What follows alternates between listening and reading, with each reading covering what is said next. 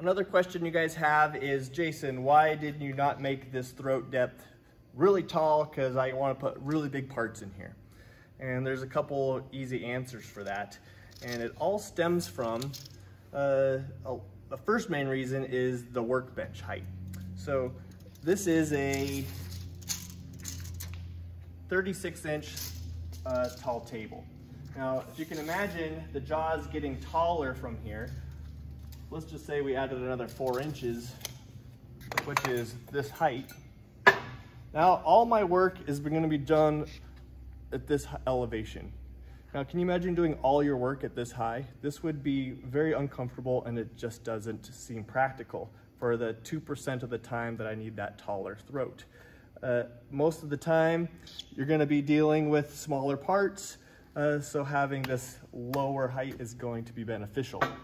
The other thing too is the taller the jaws get, the more leverage and the part is going to be exerting onto the vise itself, which is going to potentially make the vise break faster. So then the vise has to get beefier and heavier and stronger to accommodate those forces, which brings the price up, yada, yada, yada. This is still a 5-inch throat, which means you can clamp a 10-inch diameter part in here pretty easily. And then I'm going to be generating and making some bigger vise jaws to get you a little bit extra elevation and some taller jaws if you want to add those on for those rare times. But I think for the majority of the people, this is a good working elevation. And just by adding the swivel base, the body, the jaw, the height just starts getting really tall. So it just does not feel practical to have a really tall jaws.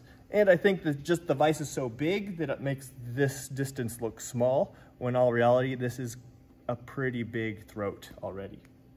So that's 1 or 2 different reasons why I decided to keep it at this dimension.